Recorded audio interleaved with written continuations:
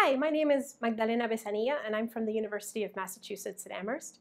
And today I'm going to tell you a story about the intersection between two cytoskeletons and how they work together to help position cell division planes in plants. So positioning the cell division plane is very important because it ultimately dictates the shape of the cell.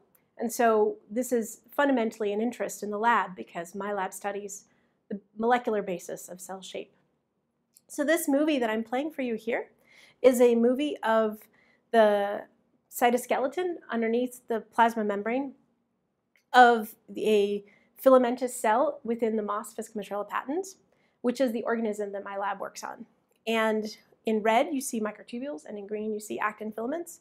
And what I want you to take away from this movie is just how beautifully complex and intricate this cytoskeleton is, and how dynamic it is, and that it's constantly remodeling. So first I need to tell you a little bit about how plant cells divide. They divide using the cytoskeleton, and their division is slightly different from animal cells. So in many plant cells, there's a microtubule structure called the preprophase band, which is a structure of microtubules right underneath the plasma membrane. And what that does is it essentially marks the cell cortex, and it says this is where the new cell division plane should arrive. That's the preprophase band. And then as mitosis proceeds and the nuclear envelope falls apart, the microtubules in the preprophase band disassemble and they become part of the mitotic spindle. As you can see here, this is a spindle in metaphase where the chromosomes are all aligned along the metaphase plate. Then anaphase occurs and the chromosomes move to the two poles. And then those microtubules get repurposed again, and they get repurposed into a structure called the phragmoplast. So the phragmoplast is this beautiful structure made of microtubules, and what it does is it helps to move vesicles to the position in the middle of the phragmoplast. And those vesicles are full of cell wall material. So they fuse together and they make this lipid bilayer, and then inside of it is a new cell wall material. So what it's essentially doing is it's templating a new cell plate that's going to then separate the two daughter cells. This phragmoplast sets up in the middle between the two daughter nuclei, but then has to expand from the middle of the cell out to the cell cortex, to that site that had been defined by the preprophase band. There, that new membrane and cell wall material fuses with the mother cell wall and cytokinesis is completed. So microtubules are absolutely essential for this process. If you were to get rid of the microtubule cytoskeleton, you would halt mitosis, you would halt cytokinesis. But the other cytoskeleton in plant cells, the actin cytoskeleton, is also present. So the actin cytoskeleton is present in the preprophase band. It is also found in the phragmoplast. So the actin I'm showing you here is in blue, and the microtubules were in pink. And the actin cytoskeleton is present throughout the cell cortex, so right underneath the plasma membrane throughout this entire process. And it's been a little bit challenging to figure out what the role of actin is during cell division. What is it doing in the preprophase band? What is it doing in the phragmoplast? What is it doing at the cell cortex? And the main reason this has been challenging is because you can actually depolymerize the entire actin cytoskeleton, and cell division kind of continues and still happens. And so it's not essential for cell division, but in every single plant species that's been looked at, actin is present. So it must be doing something. We just haven't figured out quite what it's doing. So my lab works on this moss, Physcomitrella patens, and we're really interested in these beautiful filamentous cells. And one of the things about the moss that is actually sort of attractive is that in these filamentous cells, they actually divide without having a preprophase band. So the apical cells, the subapical cells, they divide without having a preprophase band. So this is an image of microtubules in a living cell, and the blue dots would show you that in this particular image, which is a midplane section of a nucleus before nuclear envelope breakdown, that's where you would see microtubular fluorescence if it were there, but it's not there. Okay, so there is no preprophase band. Now I'm going to play this movie, and you're going to see nuclear envelope breakdown, formation of a mitotic spindle, and metaphase. And then it's just going to loop over and over again. So there is no pre-prophase band in these cells. So what that allows us to do is ask specifically, what is the role of actin in the phragmoplast, right? We can get rid of the complication of the pre-prophase band because there is no pre-prophase band, and we can dissect what is the function of actin in the phragmoplast. And we got a window into this problem by analyzing a molecular motor that walks on actin filaments. So myosins are molecular motors that bind to and walk along actin filaments, and they're a very large, diverse family of molecules. This is just a phylogenetic tree of myosins based on their motor domains in eukaryotes. And you can see that there's at least 35 myosin classes when this particular paper was published. And what's really interesting and has always been very intriguing to me is the fact that plants only have 2 classes of myosins. They have a class 8 and a class 11 myosin. And they don't have this huge, vast diversity that you can find in other organisms. Humans have many different classes of myosins, for example. So what are these myosins doing in plants, and what is their role? And so using the reverse genetics afforded to us by the powerful system Physcomitrella patens, we've actually analyzed the function of both plant myosin classes. So myosin 11s are very similar to class 5 myosins from animals and fungi, and we think that they're important in vesicle transport and organelle transport. And we showed using RNA interference that they are essential for polarized growth in moss. And in other plants, in seed plants, they're important for cytoplasmic streaming and organelle movement. Myosin 8s, which is the star of today's show, are less well studied and less well understood. So in seed plants, people have not figured out a function yet. There have been limited localization studies using antibodies. They've shown that they can localize to the wall after cytokinesis, and also to channels that are found between plant cells called plasmodesmata. So we set out to analyze the function of class 8 myosins in plants, in moss, and we used homologous recombination to generate knockouts. So first I need to tell you that there are 5 genes that compose the myosin 8 family in moss, and they can be grouped into 2 groups based just on their sequence similarity. So the purple domain is the motor domain, and then the red domain is where the light chains bind, and the blue domains are predicted to be coiled coils, so these are likely to be dimeric myosins. So we essentially then also looked at the expression of these genes in different tissue types, and this is shown here. So the green bars are the filamentous tissues, the protonemata, and the purple bars are the expression in the leafy shoots or the gametophores. And what you can see is that with the exception of myosin 8D, most of them are expressed in this filamentous tissue stage, the protonemata, and there's not dramatic differences in their expression level. So we're going to focus on cell division events in these protonemal filaments because it's cell division in these protonemal filaments that are happening in the absence of a pre-prophase band. Okay, so we generated a panel of mutants using homologous recombination. We knocked out the myosin 8 genes. On the top panel, we have knockouts, single knockouts.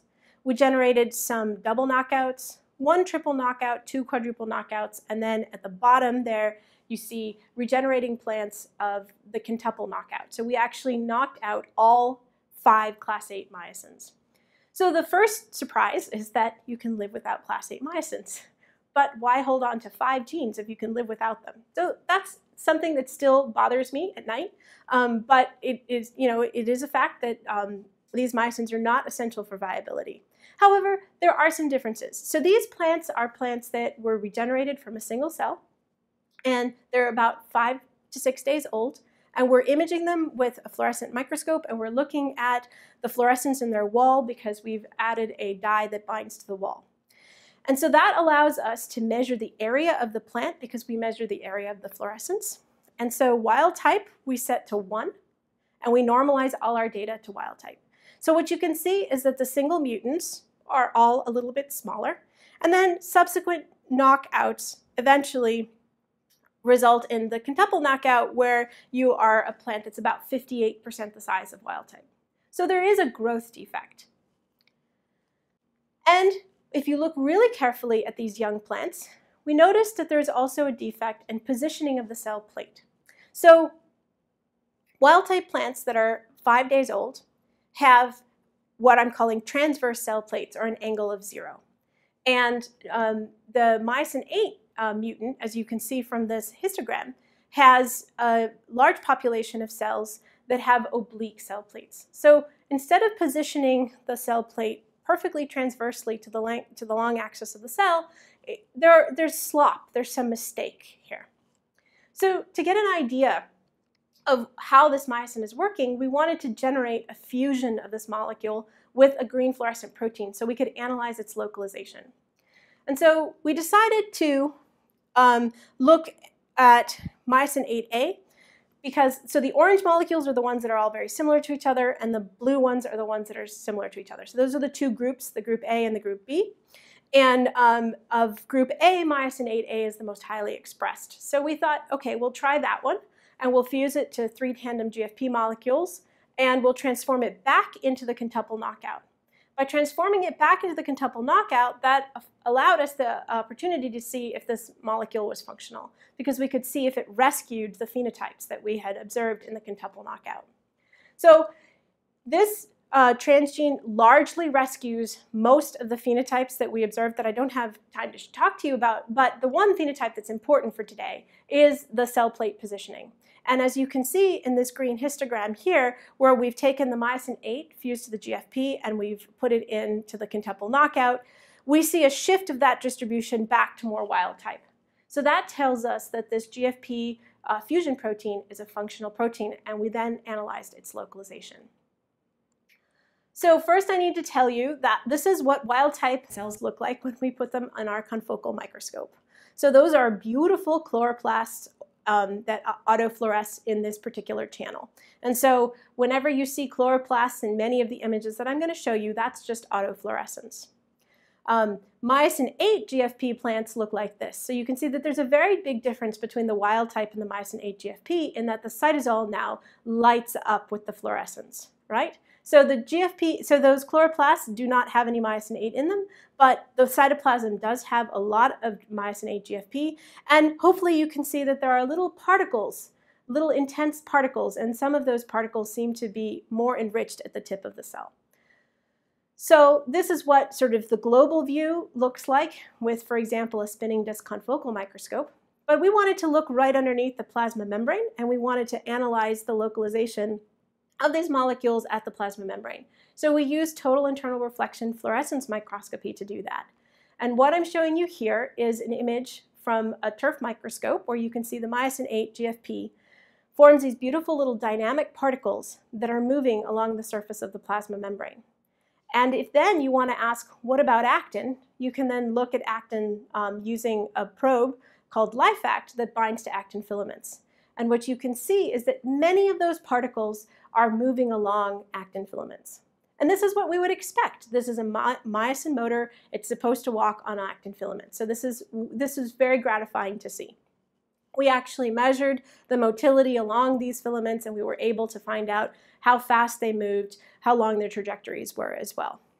So one day my graduate student came to the lab and said, I got this image last night, and this looks like a really interesting structure. And I thought, oh my goodness, this looks like a mitotic spindle. And I thought, how is it that myosin VIII is localizing to a mitotic spindle? We know that actin's in the phragmoplast, but we hadn't really ever seen actin in a mitotic spindle. That's made of microtubules. So in order to really validate that this structure was a mitotic spindle, we needed to generate a line that had the fluorescent myosin, also had fluorescent microtubules. So we generated a line that had both of these labeled with 2 different colors. And this is going to be a movie where I'm going to play myosin VIII in green and M-cherry tubulin in red in the merge. And this is right before nuclear envelope breakdown. So you can see those beautiful microtubules that are going right around the nucleus. Then the nucleus is going to break down and you're going to form the mitotic spindle. So as we play this movie, you can see that myosin VIII is clearly localizing to microtubules throughout the entire division process. And as the nuclear envelope breaks down at the beginning of the movie, it immediately binds to the spindle. And then as it turns into a phragmoplast, which happens very quickly after that, you can see a very fine band of myosin VIII that localizes to the leading edge of the phragmoplast. So that was very exciting. So we wanted to ensure that actin really isn't in the mitotic spindle, because maybe it is in these cells and we hadn't looked carefully enough. So we looked at a line that had myosin VIII and actin. And so what you can see here is that myosin VIII localizes to the spindle, but it's when it turns into that very, very narrow band, that's when actin appears. Before then, really actin is not accumulating. So actin is not in the mitotic spindle, but it seems to be appearing right when that spindle transitions into this phragmoplast that's so important for generating the new cell plate. So then we thought, okay, well, we have these tools, we have these drugs that we can get rid of the actin cytoskeleton. So what happens if we get rid of the actin cytoskeleton? So we treated cells with latrunculin, which is a drug that depolymerizes actin filaments. And then we looked at myosin, and we had M-cherry-tubulin, so we could look at mitotic spindles and phragmoplasts. And what you can see is that myosin localizes just fine to the mitotic spindle, and it localizes just fine to the midzone of the phragmoplast during phragmoplast expansion. So this was very puzzling. We were a little concerned. So we did a little recap. Okay, myosins are actin-based motors. We know this, and they're walking along actin filaments in the cell cortex. But during cell division, they seem to be binding to microtubules, not actin necessarily. And they show up at the site of cell division before actin ever shows up. And it doesn't seem like their localization depends on actin during cell division. So this was a little bit puzzling. We were a little bit concerned. And so we asked the question, does myosin VIII actually work with actin during cell division, or is it doing something entirely novel? Did we actually find a kinesin or something? So we looked more carefully. So again, this is this movie that I've already shown you, where myosin VIII is localizing to the mitotic spindle there, and then as it turns into a phragmoplast, actin accumulates in the phragmoplast zone. So we thought maybe what's going on is that myosin VIII needs to get to the right area, and it gets to the right area by interacting with microtubules, but really its function is during cytokinesis, and that function works with actin. So to really address that, what we did was look very carefully at expanding phragmoplasts. So this is a wild-type cell labeled with GFP tubulin, and the membranes that are getting incorporating into that new cell plate are labeled with FM464, which is a lipophilic membrane dye. And so what you can see is this beautiful phragmoplast structure makes a very linear sort of line that's very uniform, and you form a new cell plate. And then these are just examples, still images, of a beautiful, nice formed phragmoplast with membrane in the center in wild-type cells. So then we thought, okay, well, let's look at what happens in the myosin VIII mutant. So in the myosin VIII mutant, again, there's your phragmoplast spindle, and then it turns into a phragmoplast at about now. And you can start to see membranes getting incorporated into that phragmoplast. And you can see that the phragmoplast is messier. It's not as uniform, and you can see that the membranes are not getting incorporated into a nice linear line. And over here we have these stills, all right?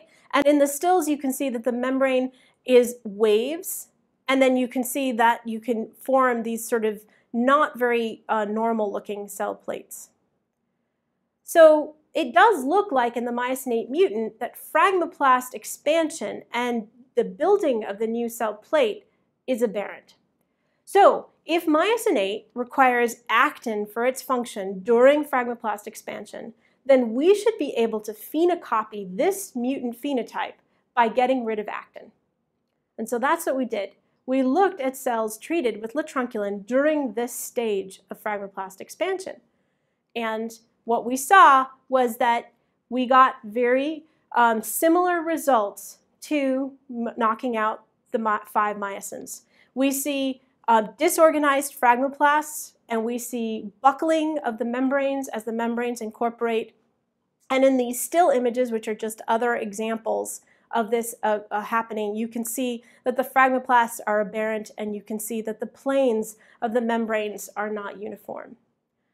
So that led us to think, okay, so this is probably a myosin, and it probably walks on actin filaments, and it's probably doing a job very specifically during cytokinesis and during cell expansion, during phragmoplast expansion. So this is a movie now where we're looking at myosin VIII and microtubules. And we're going to play it through once as the phragmoplast expands. And then I want you to focus where that circle is, because there are a lot of peripheral microtubules at the edge of this structure. And those peripheral microtubules, interestingly, all have myosin VIIIs on their ends. So it looks like these peripheral microtubules have myosin VIII on the ends, and we know that in this structure, the ends of these microtubules are the plus ends of the microtubules. So it looks like myosin VIII is binding to the plus ends of these peripheral microtubules. And they very, very rapidly incorporate into the expanding phragmoplast as the phragmoplast expands. They also search the cell cortex, where you can also see an accumulation of myosin VIII at the cell cortex. So it looks like myosin VIII is helping to direct the expansion of this structure to the right place on the cell cortex. If we look at a very similar cell, but now a cell that is treated with latrunculin, so there are no actin filaments, what we see is that now myosin VIII highly decorates those peripheral microtubules. They stay associated with the cell cortex for a very long period of time as those search and search and search, but there are no actin filaments around, so those myosin VIIIs just stay bound to the plus ends of the microtubules, and the whole structure actually can slip. So instead of being stuck in one place in the middle of the cell, the structure actually slips up and down and sometimes skews. So our hypothesis, based on these images and these movies, was that we think that actin is actually forming in the mid-zone, the edge of the phragmoplast. So we work on molecules that polymerize actin filaments, and we thought, well, let's look at them during cell division and see where they are. And so we have a line that has a functional fusion of formin IIa, which polymerizes actin filaments, and fused to GFP, and a line that has M-cherry tubulin. And as this is a spindle that's in metaphase, and it's going to go into anaphase when I play the movie. So you can see anaphase from those shadows moving apart from each other, and then you can see formin IIa accumulate beautifully in the mid-zone of the phragmoplast as the phragmoplast expands out to the mother cell cortex. So formin is exactly where it needs to be if actin filaments are being polymerized off of this expanding structure.